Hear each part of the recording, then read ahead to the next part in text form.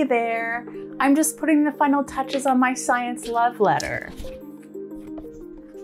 What do you think? Now, you're probably not surprised to hear that I love science, and you may have seen other people holding signs like this, in the news or in your feeds, but that might cause you to wonder, who are these signs for? And who are the science lovers fighting against? People don't usually debate whether water is made of hydrogen and oxygen or that gravity exists, yet there are a few areas in science that seem to be mired in disinformation. COVID-19 is one of them. In fact, scientists have used the term infodemic to describe the wave of bad and misleading information that's washed over us. Our world is more connected than ever, and we have access to information like never before. As COVID-19 spread, scientists all around the world worked together to understand the virus and to fight it. With all the high-quality evidence out there, why do so many people believe the disinformation?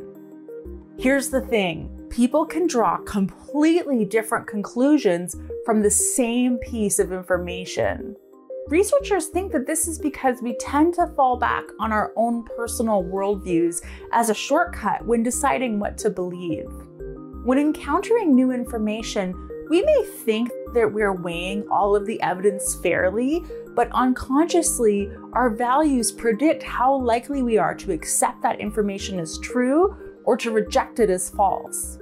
Some countries, like Canada, are known for valuing individualism. They celebrate independence and self-reliance.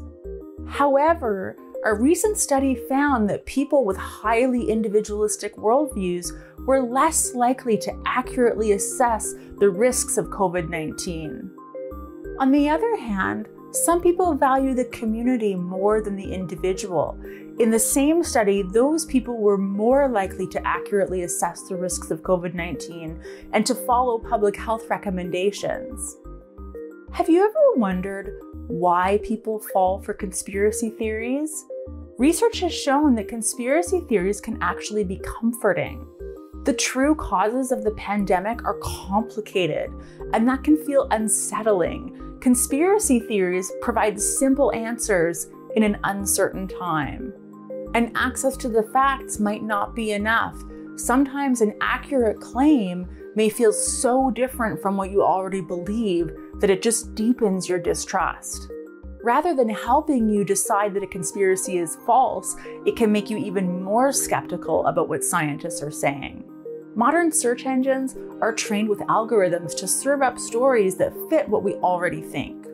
So online searches about conspiracy theories tend to lead people further down their own personal rabbit holes toward even more extreme viewpoints.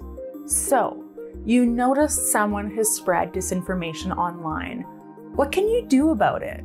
We know that our values influence how we interpret information, so you might want to think about what values do you share with the spreader.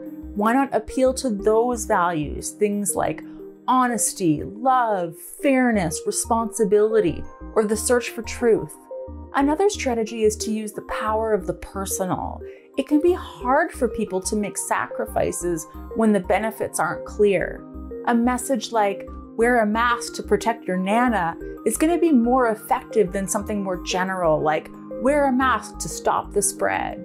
People remember what you repeat the most. When challenging disinformation, focus on the correct information instead of repeating and reinforcing the myths. Sometimes people need to encounter information more than once before they understand and accept it. It's also helpful to remind ourselves that real life is messy, and in times of uncertainty, we might not have all the answers. Finally, the best way to stop the spread of disinformation is to teach your friends and family how to spot it themselves. Inoculate yourself against disinformation before you encounter it in the real world. Disinformation and science don't mix. To learn more about battling disinformation, click on the link in the description.